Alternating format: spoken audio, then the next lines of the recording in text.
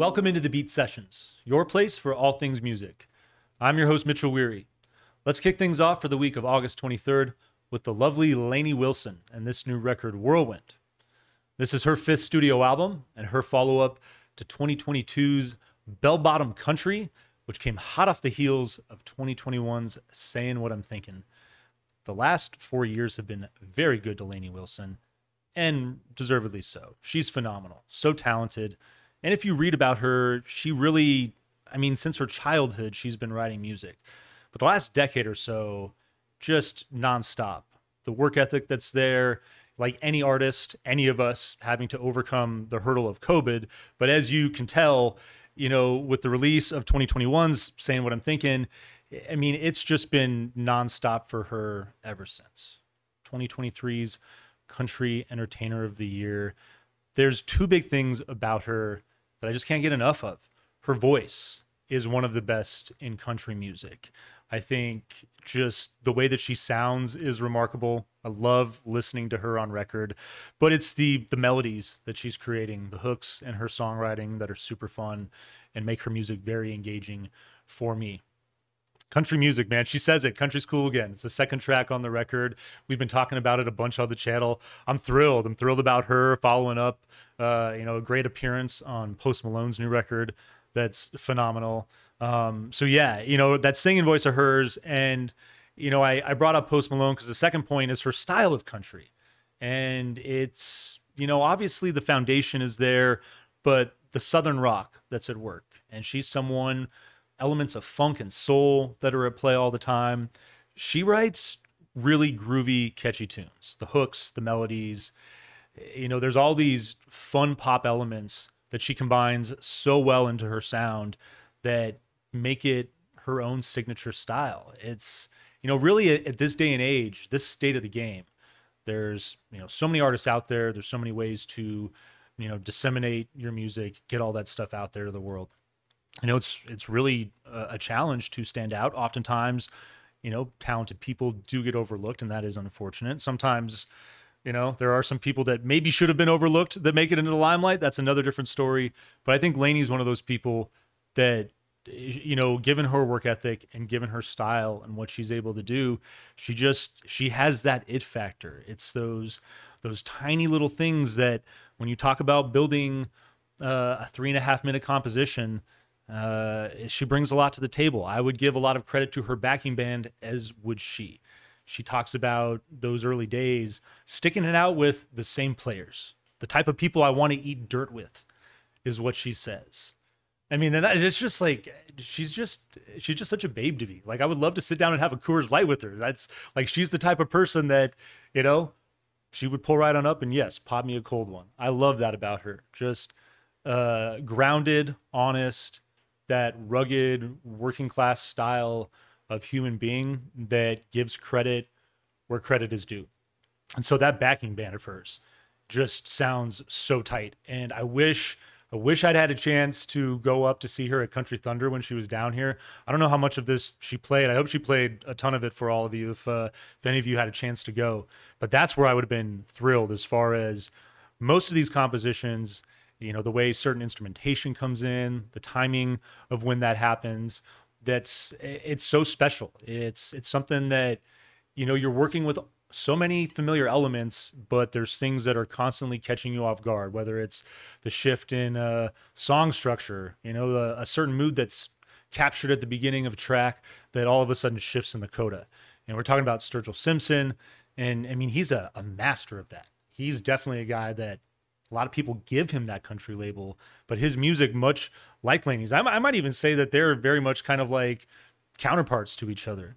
Their music goes so much deeper than country, but it's cool because country obviously rooted out of pop music and, driven off of a lot of these other genres that they're incorporating. It's a solid record that I would say my only hang up with the album is that it is a little too long with the runtime, $40, double LP. Keep Up with Jones is a decent song to open things up. It's actually a pretty good song. But I would say that you could get rid of that track, the final track, Whiskey Colored Crayon, which I think a lot of people will not like that. And that's okay. Please feel free to disagree with me in the comments. Fire away. But I only, it's not that I think they're bad songs, but I think that with a 12-track run, you could have done a great single LP. The listening experience would have been more cohesive, I'd argue. But you have vinyl packages now that, you know, if you want to throw in extra tracks, and I believe she's done that with, you know, all the records that she's put out. There's been, you know, the inclusion of additional tracks with the streaming mix. So I would encourage her to do that. That's the only thing. I think this is a fun record. I'm going to give it a 7.3 out of 10. Score it before we get into the tracks. But it's situations like this where it's a big focus of the channel, and I think it's an important thing to talk about. Not all of us have a lot of money, and when we're using that discretionary income, and some of us pinching pennies, I know I am right now, trying to get to a point where I can refi my house, and money's tight. And so there's projects like this that could easily be, you know, just like a single solid 46 minutes, one record. I think it would make for a better listening experience over on the Wax. But if you stream this thing, it's phenomenal. It's definitely worth your time. As I said, 7.3 out of 10. No on the Wax. But we'll get into the track list. Keep Up with Jones, excuse me, is your first song. Loose guitars around, they like ride to open up the track. It quickly finds this acoustic drive and has a nice groove that it settles into. Stays minimal. Something about this record, I would say, throughout its entirety that I enjoyed. Lainey's voice, again, remarkable. And the fact that a lot of the music, it reminds me of Johnny Cash. When I returned to the channel, got to lead off with his new record. And there's definitely that element of the music just being complementary and letting what she's bringing to the table with that instrument of hers really shine and be at the forefront of things. This track, it's got this cool drum-driven breakdown, though. I like the way that it fills out in the chorus, and elements of surf rock that make it kind of interesting. A good track, but I think that if we just kicked off with Country's Cool Again, you know, just given where we're at this day and age, there was a time when, and I still know people, country music has such a silly stigma. We've talked a lot about country. I think I've mentioned it in just about every review where we've gone there. Country's hip. It's catchy. It's fun. And I grew up in a place that, you know, country music is king. So I am biased in a certain regard there.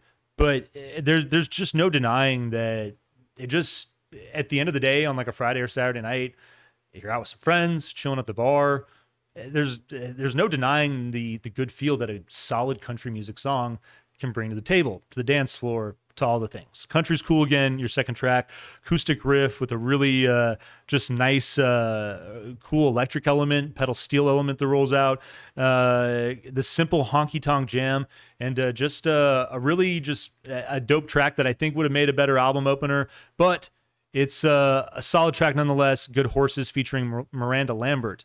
Love the combination of voices there. Arpeggiated acoustic riff.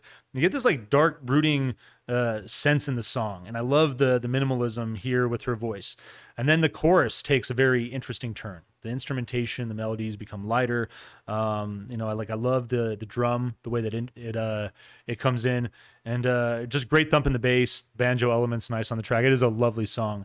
Broken Hearts Still Beat is your fourth track. Vocal, simple piano to open, light textures that are gonna sit there in the background, and her voice sounds great on this particular track to me.